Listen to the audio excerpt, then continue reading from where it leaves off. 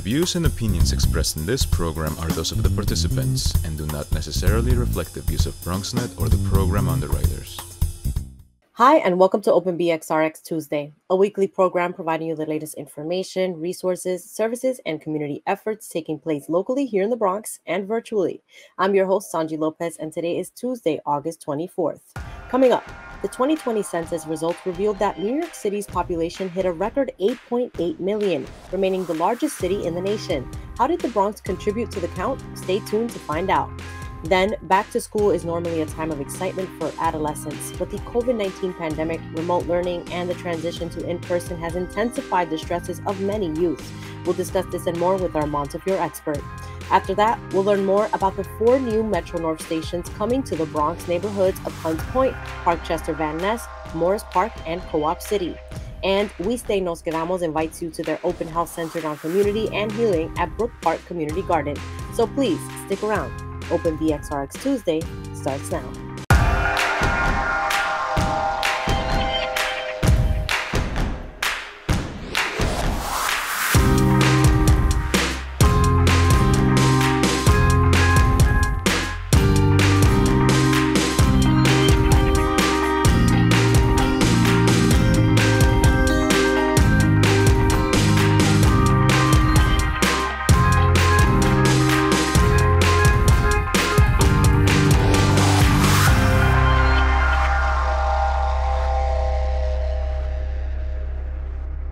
Welcome to Open BXRX Tuesday on BronxNet. I'm your host, Sonyi Lopez, and I'd like to invite you to get social with us at BronxNet TV on Instagram and Twitter, and BronxNet Community Television on Facebook.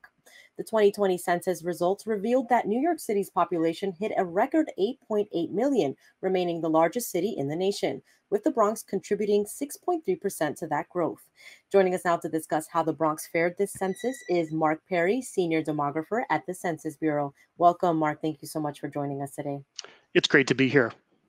Nice to have you. So right into it, how was New York and the Bronx's participation in the census overall, Marc? How are we in regards to population this year? It was very good. It was very good. So nationally, the response rate for the 2020 census was 67%. New York State was a little bit below that, about 64.2%. And the Bronx was a smidge below that at 62.8%. Thank you for that. And which neighborhoods led to the population growth here in the Bronx in particular? It was really widespread across the Bronx and actually all of New York City.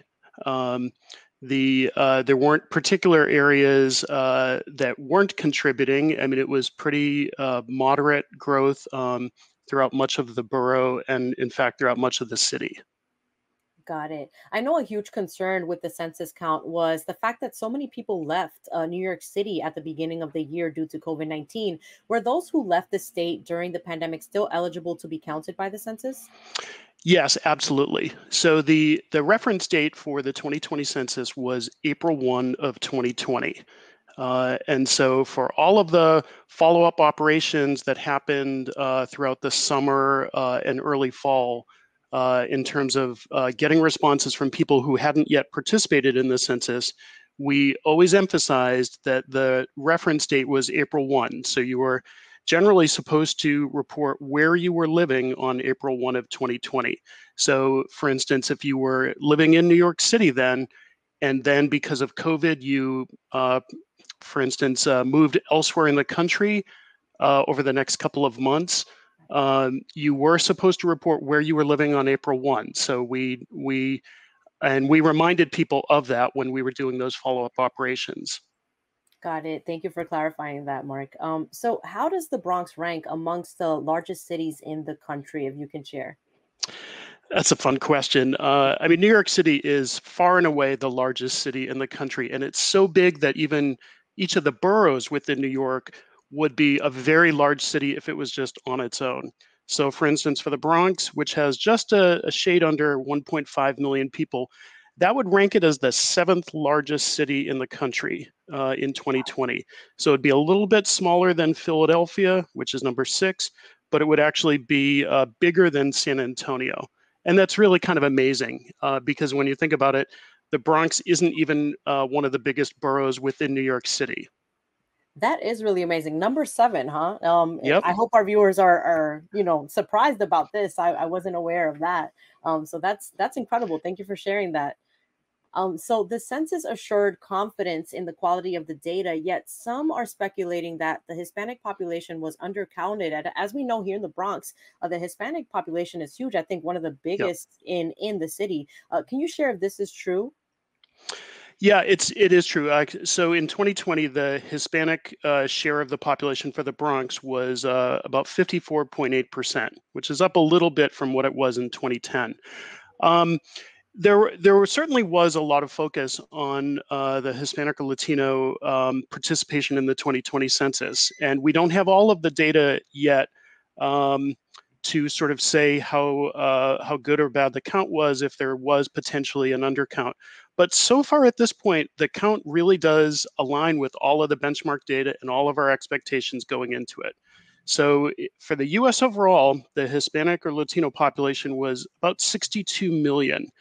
And actually, our independently generated estimate of what we thought the Hispanic population would be in 2020 was 61 million. So it was actually roughly about a million higher than where we thought it was. So just based on that, there does not so far look to have been a Hispanic undercount. But when we'll really know the answer to that question is next year, when we release our what we call our post-enumeration survey. This is what we do to measure the accuracy of the census. So we go back and we independently survey a sample of the population to see if they were counted as part of the 2020 census. So that's when we get our estimate of undercount by age, race, sex, and Hispanic origin. And that will be early next year. Got it. Thank you for that. I did read through the census report back and some of the news conferences that happened that one population did decrease this year. It was the Black population. Was that just in New York City, Mark, or was that a nationwide consensus? The Black or African American population, it increased nationally. But all of the race and ethnic groups, there's always sort of migration and sort of increase and decreases at the city and the neighborhood level across the country. So there was, I believe, for the Bronx, a small decrease in the Black or African American population, but nationally it grew about the same rate as the country overall. And another thing I'm getting as well from our producer is that we read that there was a nationwide decrease in the white population as well in the census count. Can you approve that as well? Yeah, there was this time, and it was the first time in a decennial census when the white non-Hispanic population actually declined, not just as a share of the population, because it's been doing that for many decades now, but in sheer numeric terms, it was down slightly from where it was in 2010.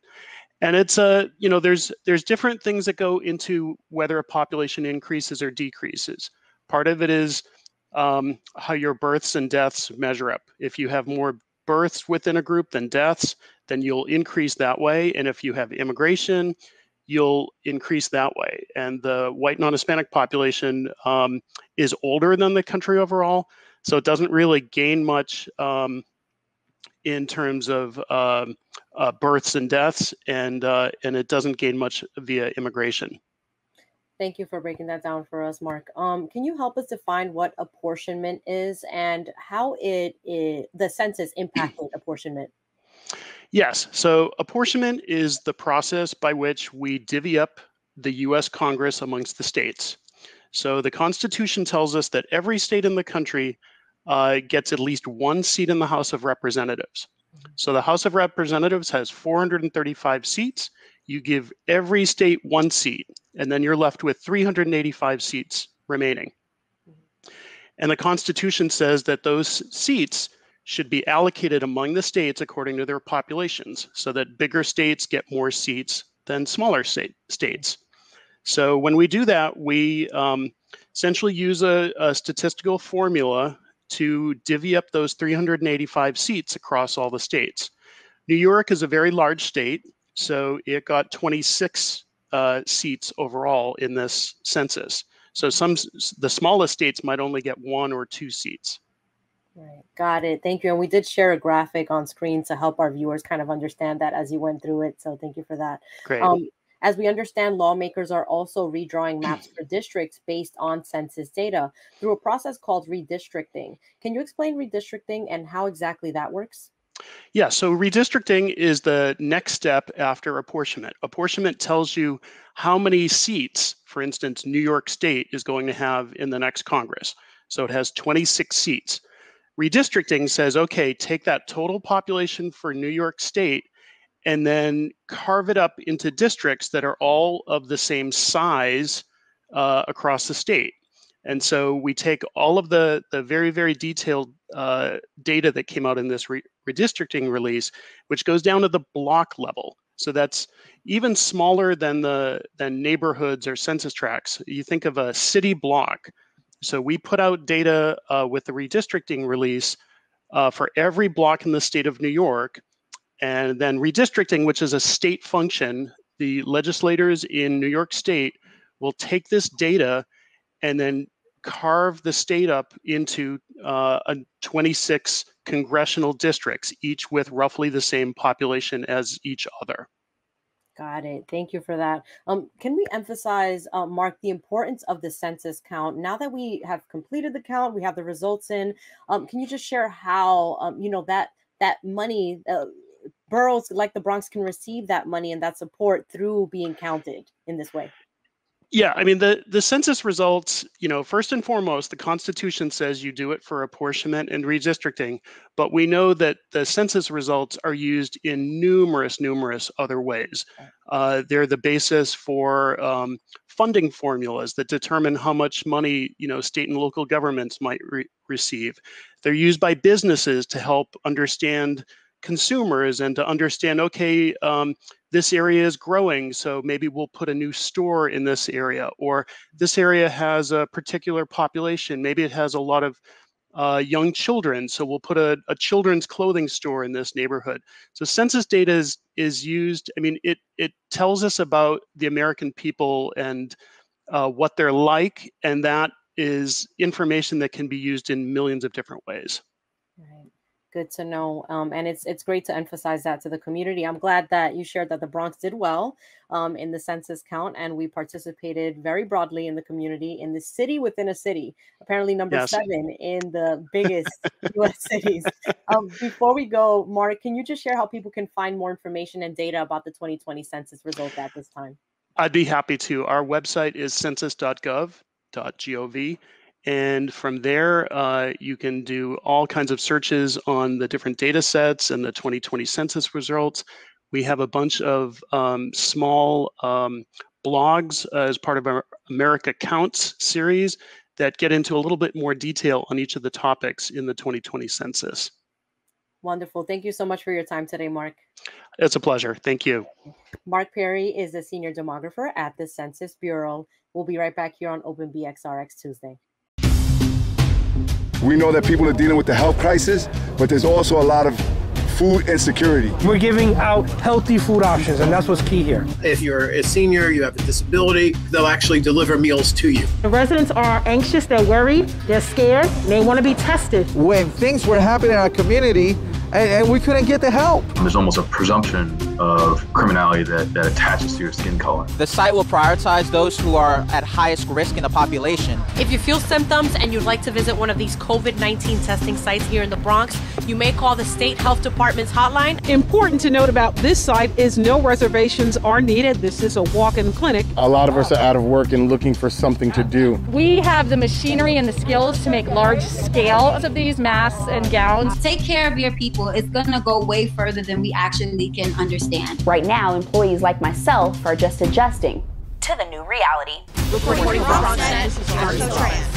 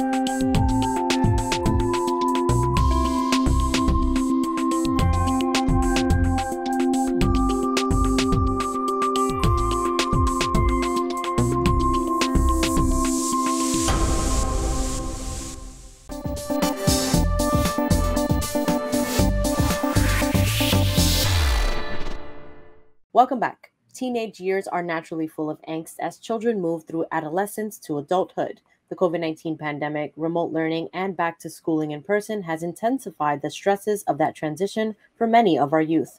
Joining us now to discuss this and more is Dr. Hina Talib, adolescent medicine specialist at the Children's Hospital at Montefiore. Welcome, doctor. Thank you so much for joining us today.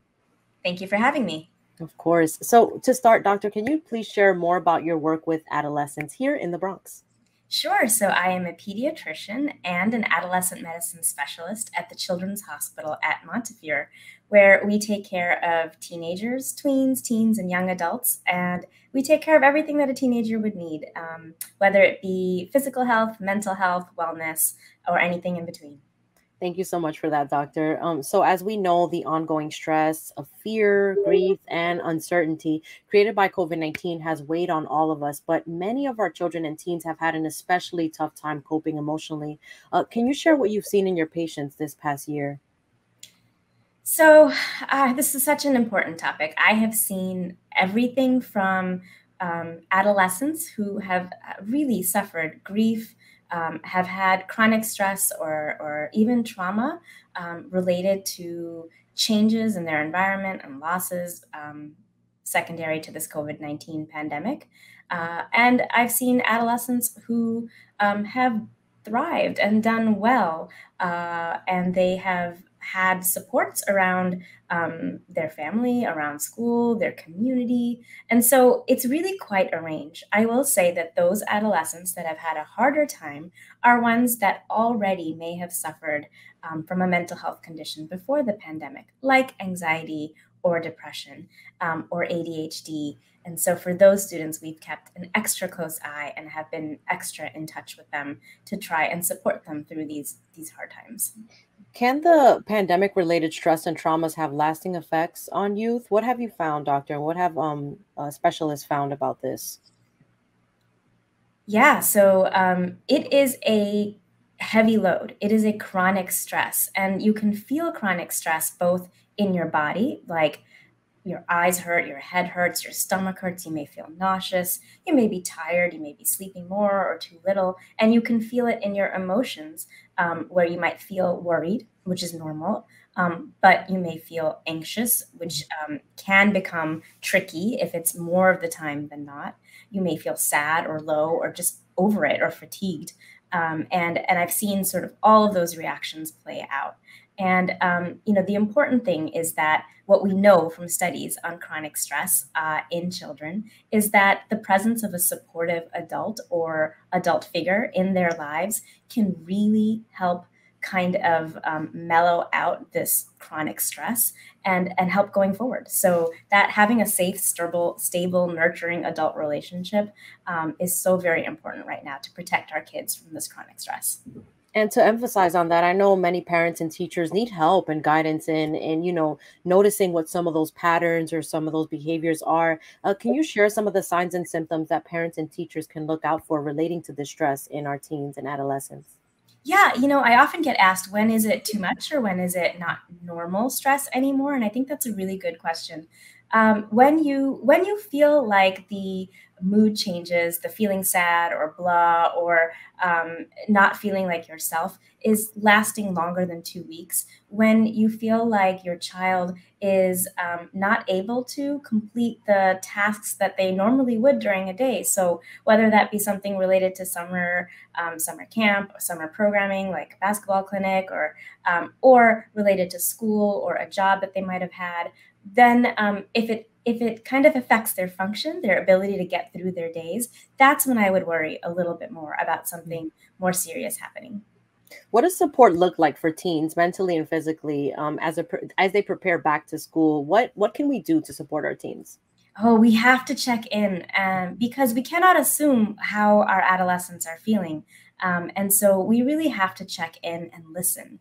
Talking is actually listening. And so the more you spend time sort of listening to them talk to their siblings, to their cousins, to their other friends, listening to them when they try to reach out to you, I think being open and validating any emotion that they have is, there's no judgment on an emotion that they might have. So whether they're feeling sad or stressed or angry or frustrated or over it, these are all valid. And we should say, yeah, I feel you. Like, I get that. That's a lot of people are feeling that way right now. And this is a hard time. And so if you start out by listening and validating, that can go so very far. So you mentioned one of the things to avoid, doctor, that's judgment, passing judgment on our youth and our teens. Mm-hmm. What else should parents and teachers avoid doing during these times, especially, coming from a pandemic and still dealing with a pandemic? Right. So we really want to help support their independence, and we want them to feel strong and feel safe. And so the more we can do to help that happen, so not always talking about COVID-19, not always talking about our own stresses. Of course, it's good to share and be open about our stresses, but we should also at the same time share what we're doing to help our stresses. So whatever our own, whatever's helping us, we should share that at the same time. And I'm going to go for a walk to clear my head. What doesn't help so much with adolescents sometimes is if you solve the problem for them or tell them what they need to do to feel better. It's so much better if you can give them some options or model by yourself doing something, or just ask them what would make you feel better, and how can I help, and how can I show up for you in a way that you want. Really pulling them into the process of feeling independent and getting through their days is so very important. These are some really helpful tips. Thank you for these tips and just all this information, doctor, because I know a lot of times, parents, they think they know everything about the child and our teens, but they're going through this phase, these changes, and they need our support now more than ever. So thank you for that. So let's talk about preventative care. Please tell us about the importance of doctor's visits, especially during these times. I know a lot of folks have not been seeing their doctor out of fear, no? Yeah, that is true. And, we hear you. It's a hard time, and the news, we keep getting updates and things do keep changing. However, it's so very important to call your pediatrician to make sure that you are up to date on all of your vaccines. We noticed that there were a lot of routine vaccines that got missed during this year because many people missed their checkups. And so I would really recommend taking the time to reach out to your pediatrician. They may be able to see you in person. They may be able to offer you a virtual visit, but it is important to just reach out, have that check-in, see if you're due for any vaccines, see if you're due for a physical exam. There are so very many things that might get missed. And us pediatricians, we like to sit and have conversations with teenagers to see if there's any which way we might be able to be supportive that may not be so clear at home always. And so that's important too. And lastly, sports physicals.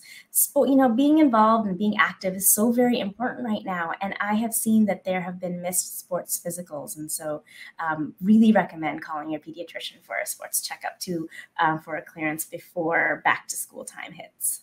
Thank you for those reminders. Yes, besides the COVID vaccine, our teens need their routine checkups and their routine vaccines to go back to school. I remember growing up having to take my little booklet and, check off all the vaccines that I needed to get, including measles, mumps, and rubellas, and all those other vaccines that we have to get as teens. So we do want to talk about the COVID vaccine, doctor. Vaccinating children with the COVID vaccine has been a very sensitive topic for many parents. And as we know, currently only the Pfizer-BioNTech COVID vaccine has been authorized for adolescents and teens ages 12 to 17. What are some of the facts with vaccinating teens that parents and teachers should know at this time? Mm-hmm. So at this point, more than 10 million adolescents in the 12 to 17-year-old age range have gotten their first dose, and 8 million have gotten both of their doses. This is information from the American Academy of Pediatrics and the CDC. And this is vaccines are actually trending in adolescents, which is wonderful. The COVID-19 vaccine is effective and provides really good protection against COVID-19 infection. Children, adolescents, they deserve to be protected, just like older adults have been offered the vaccine and are being protected. They do get sick, and some get sick. When some get sick, they get very sick. And it is my hope that my patients and my patients' friends and my community offers their adolescents this potentially life-saving severe infection preventing vaccine. Yes. What have you been hearing, or what kind of discussions have you been having with parents regarding vaccine hesitancy, doctor? How are you engaging with parents about the importance of getting their children vaccinated during these times? I always start with what have you heard and what are your questions about the vaccine? I think my goal when I'm speaking to a patient, a teenager and their family or their parent, is not to necessarily make you get the vaccine that day. That's, my goal is I'm here as a hopefully trusted resource to answer your questions. And that's my goal, is I want to answer your questions. I want to give you my opinion. Sometimes there's things that have been like myths or misinformation pieces that are out there. And so I've kind of gotten a little bit used to answering some of those with good medical evidence where we have it. And I think that one-on-one conversation just really helps more than anything that you can read or see online. I think, in my opinion, people just want to have that conversation, that like real human conversation with somebody that they know. And I will offer up trusted pediatricians as people to have that conversation with. I think it's important to listen to both the parents' questions, but also the teenagers' questions themselves. Right. And this is why it's important to check up on our doctors and be there in person with our doctors, such as Dr. Talib. So before we go, doctor, can you just please leave our parents and educators with a message on how to best approach the upcoming school year from your perspective and holistically, not just physically, but mentally and emotionally for our kids? It's been a roller coaster. We're all really tired. I think approach this year, take deep breaths, and approach this year with a sense of, I would say, hope and optimism always go a long way, but then also be prepared and make plans. Make plans to protect your family from COVID-19. Make plans if you were to be infected or if you were to be exposed. So how would you get tested? A little bit of preparation, I think, works against a lot of anxiety. So, look for your trusted resources, call your pediatrician, have some plans in place. But let's also be a little bit hopeful and optimistic about our ability to move through this chronic stress by just being there for each other. Right. Thank you so much, Dr. Talib, and to your assistant, Teddy Bear, right behind you, for joining us today and sharing more about this, important information for our teens with this upcoming school year. You're so welcome. Thank you. We'll be right back here on Open BXRX Tuesday. Stay tuned.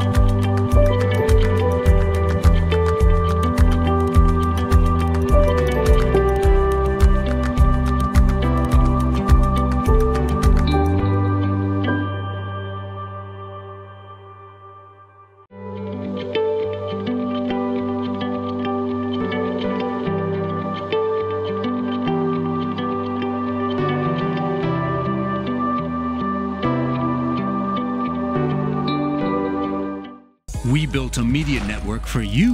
BronxNet TV. Come learn in your new state-of-the-art studios at Lehman College. At Mercy College.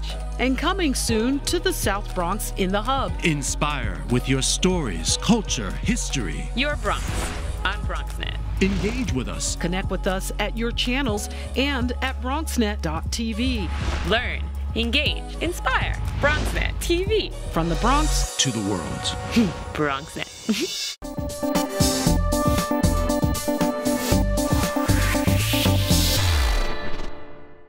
Welcome back. The Bronx will be getting 4 new Metro North stations, providing an opportunity that will dramatically increase access to our borough, the city, and the region. Joining us now to discuss these plans and how you can get involved are Shawn, Brede, Bronx Deputy Director, and Fernando Ortiz, Community Engagement Associate Planner at the New York City Department of City Planning. Welcome. Thank you both so much for joining us today. Thank you. Thank you for having us. We're excited to be on. Of course. Yes. So as we shared, we have 4 new Metro North stations coming to the Bronx, and this is part, from my understanding, part of the Penn Station Access Project. Can you tell us more about the project and the 4 new stations and where they will be located in our borough? Sure. I can take that question, and thank you again, Sonyi. So what is Penn Station Access and what's being proposed here? This is new Metro North service, so it's being proposed in the East Bronx. It's a brand new line. And the MTA calls the project Penn Station Access. It's really a transformative investment that's going to dramatically increase access to the Bronx, to the city, to the region. The service would run along the existing Amtrak. It's called the Hellgate line. That's the Northeast Corridor service that runs into Boston today, the Amtrak service to Boston. The service itself would run into Penn Station. So service would go into Penn Station and then would connect to the New Haven line to the north and provide new transit connections to Westchester and Connecticut, whereas you pointed out, there are none today. And what would that mean for the Bronx? So there would be 4 new stations starting in the south at Hunts Point. Obviously an incredibly important job center, really one of the lifebloods of the city, a strong residential community. The station itself will be located along Hunts Point Avenue, east of the Bruckner. So here, really creating safe connections across the Bruckner to the 6th line will be a big challenge here. You have Parkchester Van Ness. Almost 70,000 residents live within a half mile of that station today. You have growing immigrant communities, and the station itself will be located on the north side of East Tremont Avenue, just east of Unionport and White Plains Road. Today here, East Tremont Avenue is really served as a backdoor for both of these communities. So re-envisioning this as a pedestrian-friendly transit corridor that connects both of these neighborhoods, Parkchester and Van Ness, will be really important. Morris Park will be the next station, largest job center in the Bronx. You have healthcare and life science jobs. The station itself will be located along Morris Park Avenue, where it runs into the rail tracks just east of Eastchester Road. And really creating a neighborhood center here, a seamless pedestrian connection over the rail line to support this job center will be important. And then Co-op City, the largest co-op in the world, 50,000 residents live there. The station itself will be located near Section 5. It's a little limited because of the rail line. We have to work within the existing rail line. So really connecting the station itself for bus, for bikes, for peds into the heart of Co-op City and the surrounding neighborhood. So access will be the key here. And as we mentioned, when will this happen? Earlier this year, the MTA received approval from the federal government to move forward with their environmental review. And really what this means and what it allowed the MTA to do is release a schedule where construction would begin on the line next year, and it would open in 2025. Right. Thank you so much for that, Shawn. And, apparently this is a huge game changer for Bronxites and for people commuting in and out of the borough. How has the city engaged with the Bronx community throughout this planning stage? Sure. And I can talk a little bit about, the importance of the service itself. And then maybe Fernando can talk a little bit about some of the outreach we've been doing before COVID and, of course, after COVID. Getting new rail service in itself, the stations will actually, you have a third of the Bronx, almost 500,000 residents live within a mile of these stations. So the effect of the new service is incredible. It would reduce commute times into Midtown by up to almost 2/3 and create new transit service to this in itself to the north that doesn't exist today. For example, if you lived in Co-op City, a commute in the Midtown today might take upwards of an hour, and this would reduce commute times up to 25 to 30 minutes to get into Midtown with the new service, and it would provide brand new service which doesn't exist today into Westchester and Connecticut, where really driving is the only option that you have. And so I don't know, Fernando, if you want to talk a little bit about how we've been engaging with the community in the study itself? Yes, so the project team prior to COVID conducted multiple in-person public meetings at each of the proposed station areas to receive input and work with the community to develop a vision for the station areas. This feedback helped shape draft recommendations and began to develop a community vision for the station areas. And then, of course, COVID happened, and we had to figure out a way to continue the conversation with the community remotely and provide as many opportunities to provide input as possible while being sensitive to the current situation and the community's needs. So in May, the Department of City Planning launched the Bronx Metro North remote open house for the Morris Park and Parkchester Van Ness stations. This site provides an opportunity to read through these draft recommendations, interact with graphics, watch videos, and provide feedback, as well as an interactive survey. The site and the survey are still open, and we encourage all community stakeholders to participate, whether you live, work, learn, play, pray, or grew up in one of these areas. And in June, we held 2 remote workshops or live Zoom sessions, one for Park, one for Chester and Ness, where residents and other stakeholders could sign up and have a discussion with each other about their priorities and vision. The session used interactive tools to capture live feedback, and there was Spanish translation available as well. Currently, anyone can sign up for our office or for our open office hours and schedule some time to work to speak to us one-on-one, and there is Spanish available as well. We expect to launch a similar site for Hunts Point and Co-op City this fall, and we have been using social media, Instagram, Twitter, e-blasts, from us and from our partners to help promote all of this. And it's important for us that our community partners help us promote this as well.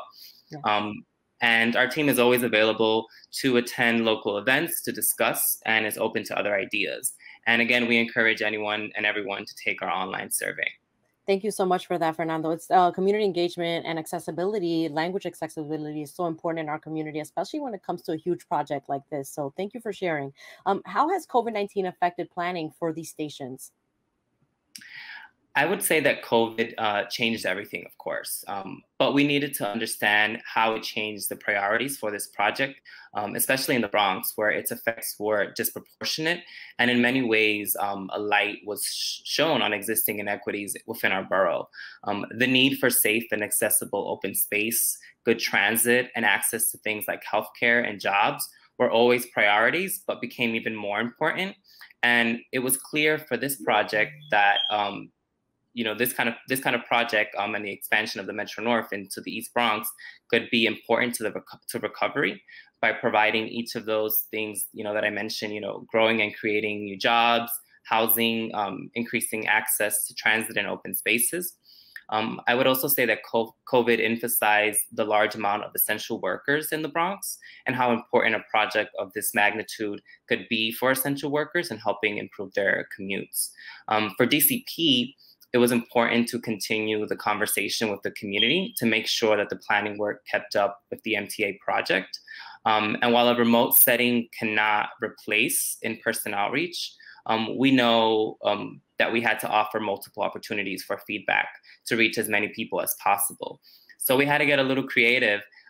Also, the remote open house allows for opportunities for the community to engage in the planning process at their own pace and at their own time, and creates more opportunities for participation. Thank you for sharing. So Bronx residents have brought up concerns about parking, street safety, and gentrification at 2 recent Department of City Planning Bronx Metro North workshops. How is the DCP seeking to address these concerns when it comes to these stations? Sure. I can take that, Sonyi. And yeah, I just want to start by saying that this is really the time to voice and discuss those concerns. That's why we're doing the planning work now. Not only understand how existing residents can get the most out of this new rail service, but to address concerns just like that. And so, what about parking? The MTA is not providing parking at the stations themselves. They don't at any of their New York City stations. I always use the example of Fordham, one of the busiest stations in the system. It functions very well and doesn't have parking. One of our goals is also to make sure that the stations themselves are connected to the existing mass transit, safely accessible by pedestrians, by bike, and really making it easier to not have to drive, to be able to use transit. But we know that's not always an option. And so any new development, of course, would have parking requirements. And we're using this study to really understand what communities' needs are for things like parking. In the Parkchester Van Ness neighborhood itself, we heard some very specific concerns around that station area.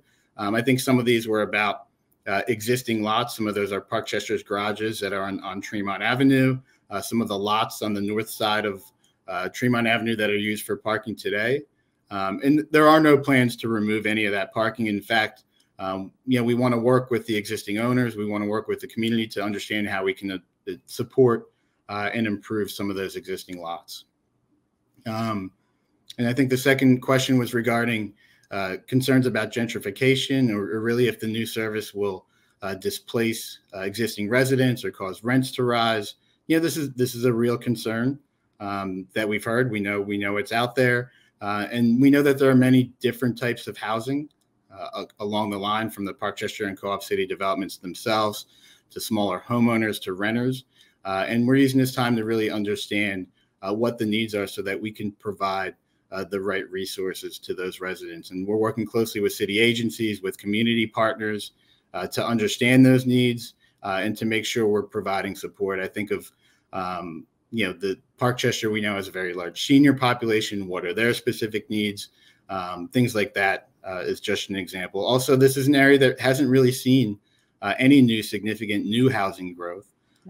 And we want to understand where new affordable housing can meet community needs too. And new affordable housing can really take some of the pressure off and provide opportunities for existing residents.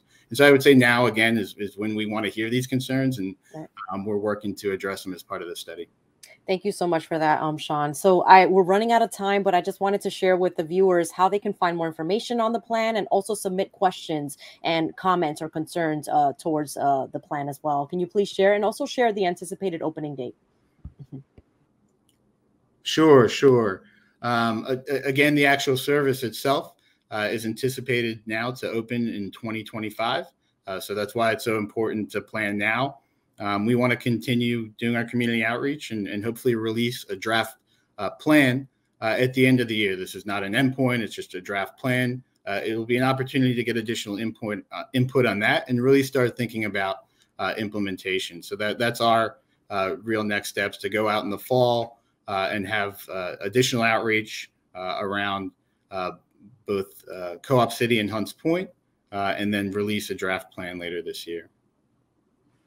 Thank you so much for that. And in order to find out more information and submit more information and questions, you can visit nyc.gov/BMNS. That information is on the bottom of the screen. You can also reach out to the Department of City Planning at bmns@planning.nyc.gov or call 718-220-8500. Shawn, Fernando, thank you so much for joining us today and sharing more about this Bronx Metro North stations coming soon to our borough. Thank you. Thank you. All right, we're taking a quick break here on Open BXRX Tuesday. We'll be right back. We built a media network for you. BronxNet TV.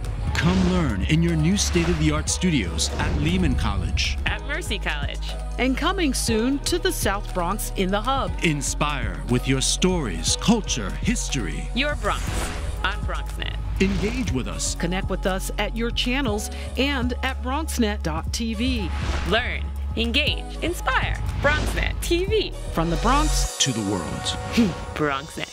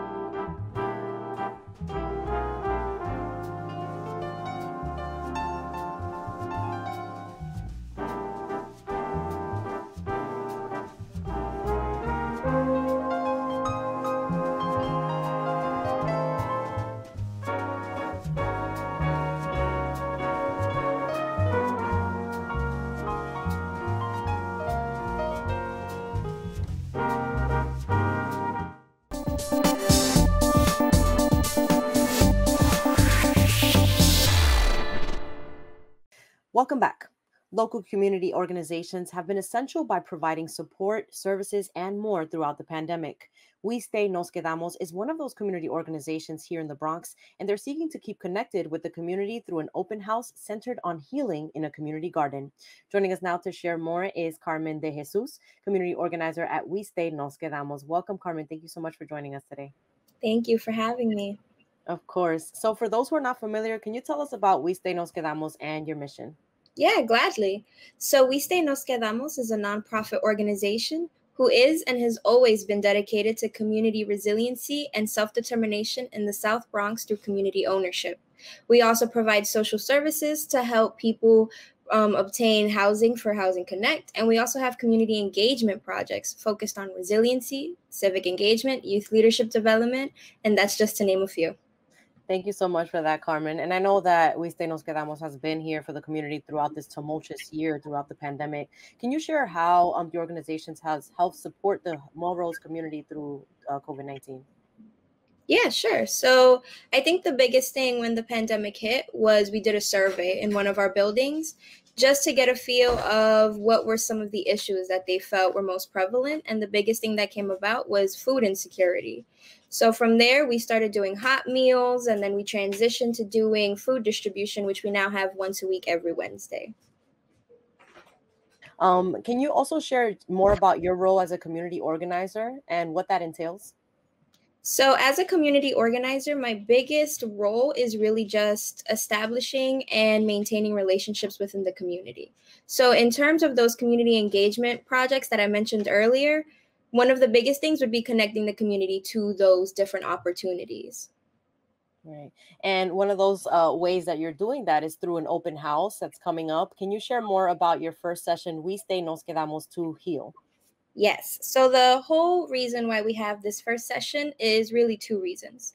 The first is so that the community can get to know who We Stay Nos Quedamos is and what we stand for and the work that we've been doing in the South Bronx, as well as just creating a space for the community to come together, right? COVID-19 was no joke. It amplified a lot of issues, and even till now, we're still struggling. We still are dealing with COVID. So it's really a space for the community to come together as well and work on healing, feeling those feelings together and moving forward. And we shared that flyer on screen. It'll be taking place on Thursday, August 27th between 5 to 7 at Brook Park Garden. Correct, Carmen? August 26th, but everything else August 26th. Got you. So what should participants be prepared to learn and do during these open house sessions? I think the biggest thing is really just being ready to learn, listen, and to receive. We want participants coming in to have an open mind and learning who Nos Quedamos is, not just as an organization, but also as members of the community. Also being able to listen to other stories of those that have been amplified due to COVID and the different struggles that other community members are going through, and also receiving that feeling of togetherness as a community and coming together as one. And in saying that, why was it important to center healing in this first open house and, of course, host it at a community garden?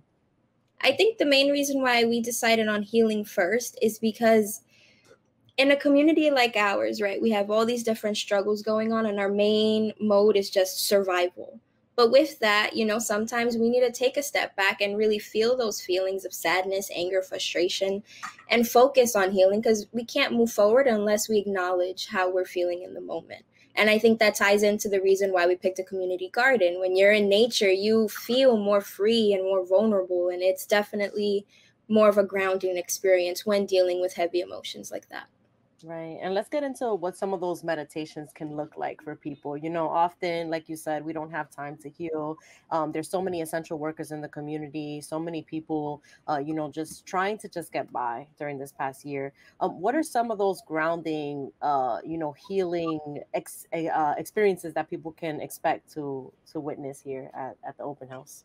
Yeah, so I think it's not going to be anything super intense just because, I'll say myself, I'm not an expert in leading those really intensive healing exercises, but it's really going to be more focused on like deep breathing, right? When you're in survival mode, sometimes it feels like you're holding your breath and you're not really in the moment within yourself. So a lot of that healing component is really going to be focused on breathing, in and out very slowly, and even some light stretches, because sometimes the stress is held within your body physically. Right. Thank you for sharing that. I also know that We Stay Nos Quedamos, of course, we partnered through BronxNet for the People's Candidate Forum and so many other civic engagement events and programs. Can you share more about the importance of keeping the community connected through civic engagement as well with an upcoming election in November? Yeah, so I think the biggest thing a lot is civic engagement is really always portrayed as like, oh, you just have to vote, you just have to vote. But I think it loses the focus of why it matters to vote, right? The reason why you're making sure your vote is counted and your voice is heard is because there were issues that you want to see changes to. And the community is the one that really holds the power in making sure that that's really seen through for our elected officials. Right. An event that I kind of want to highlight that I had, the pleasure and honor of working with together with Nos Quedamos, was the one at Yolanda Garcia Park. When it came to ranked choice voting, what were some of the things that you were hearing from the community in Melrose about just, election season in general and just that engagement that they received during that event? I think a lot of the feedback that we really got was the community feeling like their voice didn't matter. It didn't matter if they went out and actually voted, because at the end of the day, none of the issues that they voiced was ever going to be handled or dealt with, or a really community first kind of perspective. And I think that's why we had that event. It was really to change the narrative and to really empower folks. Like, look, that's not how it should be. That may have been how it has been, but that's not where it should be. The whole focus is that the community is the one in power and we need our voices heard. And that's just the end of that. Agreed. And going back to the open house event, what do you hope that the community takes away the most from attending these events? I know there are 3 sessions, right, Carmen? Yes. As of right now, we do have 3 sessions with the hope that there's going to be more. And I think the biggest takeaway is just coming together as a community. COVID has really, if anything, besides amplifying all the other issues that our community faces, I think it has kind of brought people apart in a sense, right? We were stuck in lockdown, not really seeing anyone. So I think the biggest thing is just feeling that togetherness, because the South Bronx has gone through a lot and it's still going through a lot. And the only way we can really overcome those challenges is being together as one. Currently, do you have any events or, support or any type of resources that you can share with the community? I know that you have a food distribution event as well every Wednesday morning, I believe it is. Can you share Yes. more? That event, however, is only for one specific building, so I wouldn't necessarily say that that is open for the whole community. But again, those community engagement opportunities that we have are different ways that the community can actually get involved in areas of like youth leadership, resiliency, or civic engagement like we just talked about. Right. I want to learn more about how you got started in Nos Quedamos, Carmen. How did you start in community organizing? How did you, receive this position? What has Nos Quedamos taught you as a Bronxite? I think it's kind of funny because I never pictured myself as a community organizer. Like, I always knew that I had this love for nonprofit and really being a part of the change in my community. But my understanding was in order to do that, I had to be at like United Nations, that higher level type of government area. And so when I got into NQ, it was through an internship through SYEP. And the first day they were like, what do you want to get out of it? And I was like, I want to learn more about nonprofits, especially this one. And ever since then, they were throwing me into different works and projects that they were doing. They would have me attend different meetings to learn more about their mission and vision. And it was really inspiring. And then through keeping contact, they offered me this position, which I've really been learning that if you want to make a change in your community, you don't have to wait for those outside resources to come in, but you can actually be a part of the change, especially as a youth. A lot of it, that mentality is like, get out, go somewhere else. You kind of just leave your community, but you can make your community the way you see fit. I hear that. And I can definitely say the same about the opportunity I've gotten at BronxNet and as well as Nos Quedamos. The work that we've been doing together has been incredible and really inspiring for a lot of Bronxites and myself as well. There's so much power that we have. And I think that, unlocking that comes in, events like this, like an open house that can teach you what that power can look like and how we can manifest it together. So without further ado, how can people learn more about NQ? Any websites, any social media pages? Yes, I'm glad you mentioned that. So I would say the biggest way to learn more about NQ is checking out our website, www.nosquedamos.org. And there you can actually subscribe to our newsletter where you'll be kept in the loop about events that we're hosting, different projects that you can be a part of, and much more. And Carmen, of course, please invite our viewers to attend NQ's open house, the first session taking place very soon. Yes, I would love to see so many faces join us for our open house, again, which is Thursday, August 26th at 5 p.m. at Friends of Brook Park Garden. And that's at 494 East 141st Street here in the Bronx. I'll be there, so I hope to see everyone there and, connect and heal with the community at a beautiful community garden in our neighborhood. Before we go, Carmen, just a message for the community on, how nonprofits and orgs such as Nos Quedamos continue to be here for us and, what we can do moving forward to just foster that relationship together. I think the biggest thing is knowing that even though we are a nonprofit, we're still members of the community just like yourselves. We're no different. And I think together, it's really how we can be a part of that change that we want to see. Yes. Thank you, Carmen, for your time today and for sharing more about NQ's open house. Thank you so much. Of course. Carmen de Jesús is the community organizer at We Stay Nos Quedamos. Again, you can join Carmen and Nos Quedamos at their We Stay Nos Quedamos to Heal event taking place on Thursday, August 26th at 5 p.m. at Brook Park Garden. So that's all for our show today. I'm your host, Sonyi Lopez, wishing you and yours safety and wellness now and always. See you next time here on Open BXR Tuesday.